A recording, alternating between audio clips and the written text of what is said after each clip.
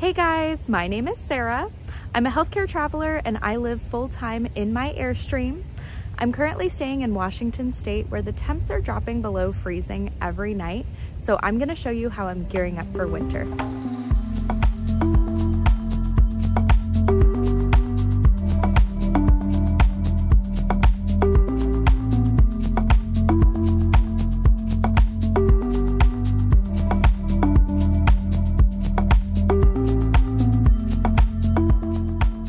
I got to Washington at the beginning of summer and I absolutely fell in love.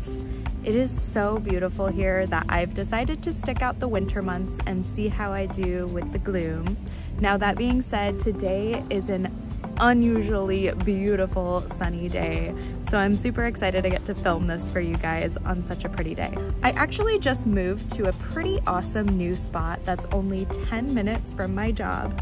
It is private, peaceful, and absolutely beautiful here.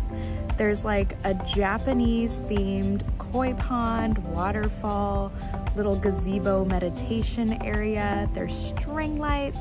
This place has all the vibes and I am so grateful I found this hidden gem. The temperature dropped pretty drastically recently and this is the first time I've ever camped in the Airstream in temperatures below freezing. So it's been a huge learning curve and I actually got a set of AirSkirts in the mail today and I'm super excited to test them out. If you don't know what AirSkirts are, they're a skirt that goes around your RV and it's actually inflatable. Once the temperature drops below freezing, it can freeze your plumbing and pipes, which can cause some pretty gnarly damage to your RV. AirSkirts help insulate your RV by preventing cold air from getting underneath. Although their marketing is heavy towards Airstreams, they actually work for any type of RV. You just go to their website and input the make and model of your RV and they'll tell you which set to order. I got the small RV kit for my Airstream because it's a 22-foot caravel and that's what the website told me to get. So let's open up the boxes and see what's inside.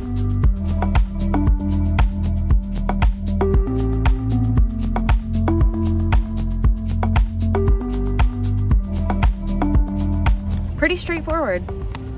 Airstream travel trailer, 22 feet. So this is my specific trailer that they sent. I don't really know what this is. I also have yet to find out what this is. We'll get there. So upon reading the manual, I discovered that these are sharp edge protectors. These are for 90-degree corners, and this is tape that you can cut to size. So I'm gonna go ahead and apply some to the step in front of my front door, and then we'll start the inflation process. I think we're ready.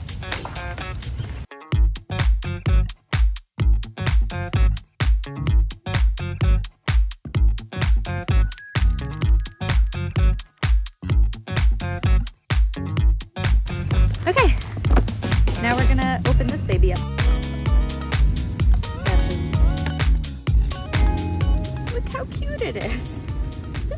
Okay, now that I have all of the AirSkirts in place, I'm gonna go ahead and inflate them with the air pump. This thing is 800 watts.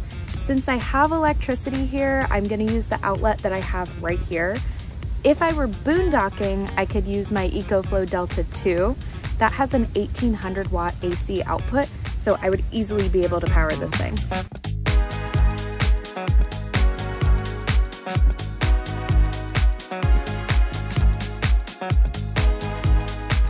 It's giving me OCD that the first one doesn't look as pretty as the second one, but it's okay. I can always go back and make it prettier later.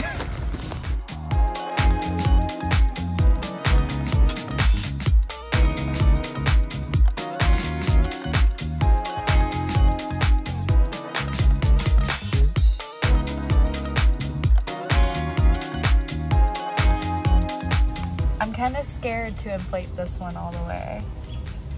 We're gonna leave that one like that for now. The installation wasn't too bad. It's actually really easy. The only thing is I'm a perfectionist and I can't get them to look as beautiful as they are in the photos. So I'm definitely gonna have to go back and adjust them until they look a lot prettier. But I'm super excited. I think these things are going to be my saving grace in the winter temperatures. It does seem a little sketchy when I'm inflating them that they're gonna pop or get torn in some way, but I did look and it says that they're made of a heavy-duty military grade material. So as long as you use those sharp edge protectors, you should be fine. You're not supposed to inflate them until they're rock hard. You still want to be able to kind of like poke them a little bit. I love that I didn't have to drill any holes. I literally just had to inflate them and you can set them up within less than 30 minutes. I'm a total newbie when it comes to winter camping, but I think these are going to be a game changer for me. I love that they're going to act as an insulator and help prevent my pipes from freezing, so it's one less thing I have to worry about in this whole new world of winter camping. Airstreams are also designed in a way where when I run my furnace, that also prevents my pipes from freezing. I can't attest to all RVs, but I do know that if I were to run only my electric heater, that would not help my plumbing at all. So now I'm burning through propane like crazy and running the furnace constantly. So hopefully these will help me save a little bit on propane as well. The only other major thing I've had to get with the freezing temperatures is a heated hose. This is really important if you have a constant water connection, so that way your hose doesn't freeze. I got one from Camco. It was like $100 on Amazon, and you just plug it into an outlet. It has like a little heated coil wire that goes around it, and that turns on once it drops below 40 degrees.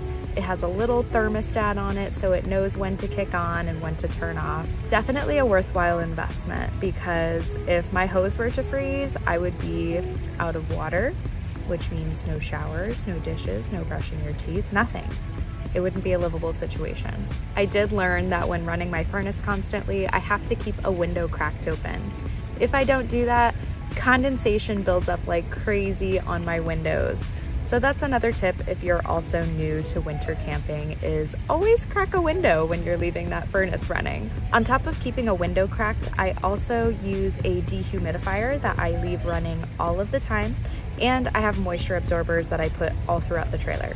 So other than my AirSkirts, my heated hose, and running the furnace versus my electric heater, some other cold weather camping tips are to get an electric blanket. I'm obsessed with mine. I use it all day, every day when I'm in the trailer. I also got some heat holder socks, which were recommended by another Airstream YouTuber, and I am obsessed with those things. They kind of look like I have cankles when I'm wearing them, but I don't care. They're amazing. If I ever go out of town and I know that the temperature is going to drop below freezing, I set my furnace to a very low temperature just to make sure that my pipes stay heated. And if I'm ever curious what temperature it is in my trailer, I can actually check my Waggle pet monitor, and that not only shows me the temperature, but it also shows me the percentage of humidity. So not only does this let me check on the temperature for my dog's sake, but also for my trailer's sake.